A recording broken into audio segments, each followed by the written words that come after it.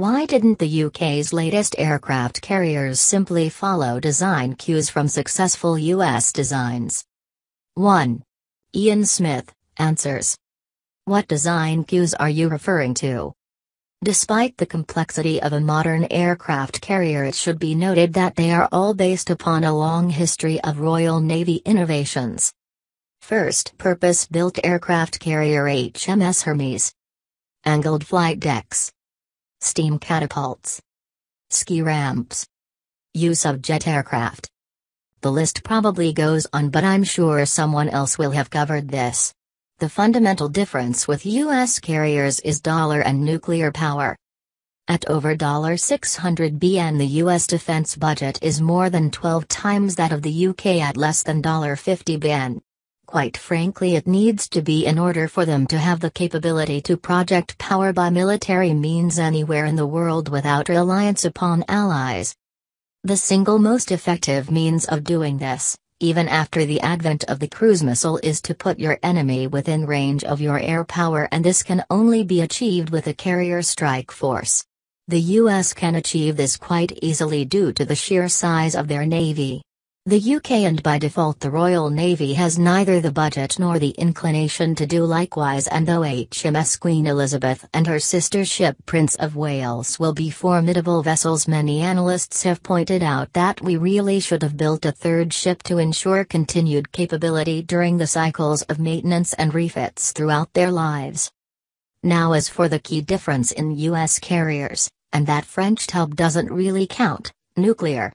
Well, quite apart from the cost, you should understand that a number of the allies that we rely upon in order to carry out naval operations on a global scale prohibit the use of nuclear-fueled vessels in their home waters and anchorages.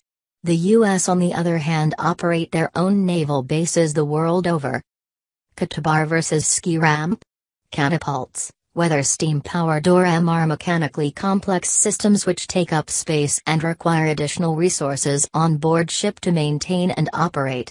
Kung-Pao have been designed so as to achieve sortie generation rates that are close to those of the Nimitz and newer Ford-class supercarriers with a fraction of the manpower and without the need for catapults, which by the way are still having the wrinkles ironed out on board USS Gerald R. Ford. So basically, if we wanted US-style carriers with all the required support, we'd need to sell the family silver, but the fact remains that it was in fact the UK's Royal Navy which defined what a modern aircraft carrier is. 2. David Rischel answers. It's not clear what cues from American designs your question is referring to. The UK did not want to build American-sized supercarriers, because this is not in line with the Royal Navy's mission. A carrier allows a robust and versatile projection of power. Just how much power you want to project dictates the capabilities of the carrier. The Royal Navy has no wish to project and sustain a force that can challenge a national air force, which an American carrier can. The Royal Navy wants to be able to provide area defense and to project enough power to conduct smaller expeditionary actions and to protect isolated national interests around the globe. The two carriers they are building will do this very well. It is also far better to have two smaller carriers than one big one, because that gives you the capability to have one at sea and on duty almost all of the time. While France's carrier is a nice and capable ship, it was having problems with its engines when it was first deployed. I believe that it even lost a propeller from vibration, and it had to go back into the yards to get new propellers, etc. The fact that the French only had the one carrier meant that they were completely without that capability when their carrier was broken. That won't happen with the UK's approach. There is also the question of money. Building an aircraft carrier is a lot like deciding to heat a large building by burning £1 notes. The expense just never ends. The cost of building the ship is almost incidental. Once you build it, you have to maintain it and crew it, and that crew needs constant training and practice. The carrier also needs aircraft, and those will end up costing as much as the ship and will be even more expensive to maintain. Taking off from, and landing on, a ship is a dangerous, difficult and terrifying feat, and pilots and crews need to practice this a lot to be good at it, and that costs a lot of money. When the carrier goes out to sea, it can't go out alone and must be part of a task force of 3 to 5 other warships that will help escort and protect it, along with at least one submarine, and all of these ships and crews need to practice working with a carrier so they can get, and stay, good at their jobs. That costs lots of money too. Finally, keeping a carrier battle group at sea requires a lot of fuel, food and lots of spare parts at the ready, as well as the capability to get them to where the task force is operating, which is far more complex and difficult than you might imagine and which costs a lot of money. Doing all of this with 2 carriers that can each carry about 700 sailors and 40 aircraft is a pretty big commitment that the UK can afford. Doing this with 2 larger US-sized carriers that can each carry 2,600 sailors and 70-plus aircraft would probably not be economically sustainable for the RN, unless their mission was going to be to reconquer the Empire. So, I think the RN thought about all of this and built the carrier they needed to do the job they had in mind. They wisely are building 2 of them and, when these are operational, the RN will recapture some of its status as a leading world navy. 3. Robert Gardner answers. U.S. designs are successful in certain aspects. Yes, they can carry a huge air wing and a significant combat load. They're also primitive and horribly inefficient, requiring a huge embarked crew. The Royal Navy cannot support a 5,000 to 6,000 person vessel.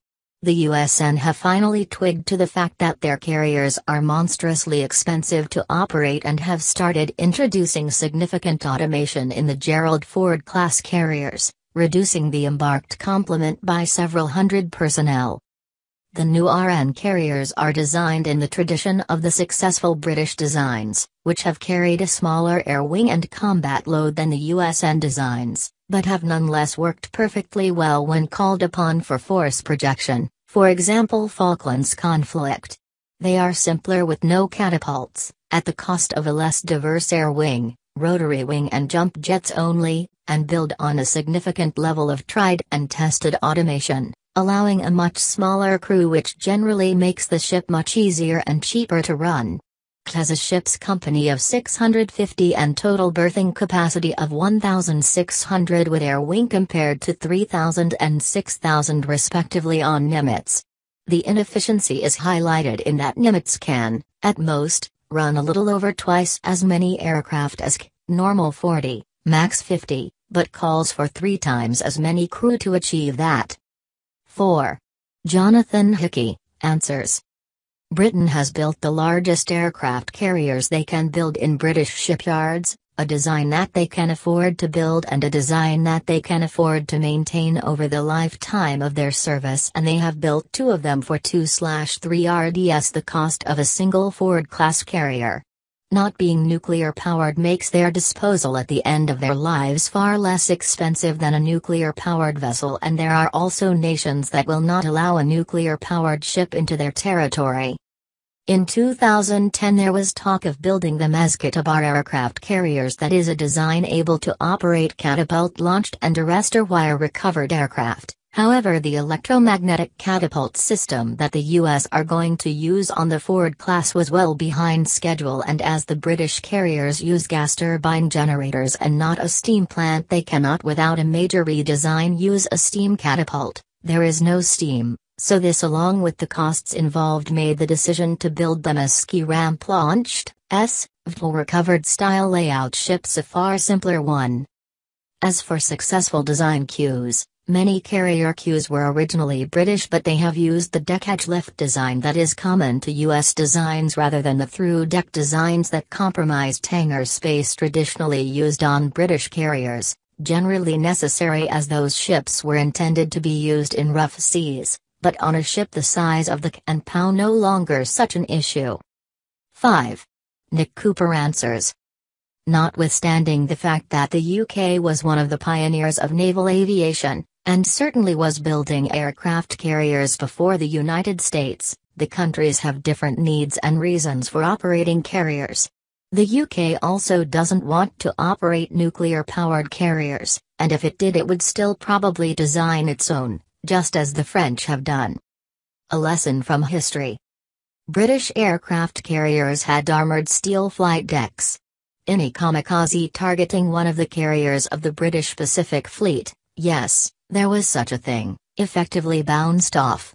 The sailors simply washed off the debris, and quickly carried on launching and recovering aircraft. American aircraft carriers had wooden flight decks. Any kamikaze targeting one of the carriers of the American Pacific Fleet often went through them, or setting them on fire. One such hit could easily put an end to the launching and recovery of aircraft until time-consuming repairs had been carried out.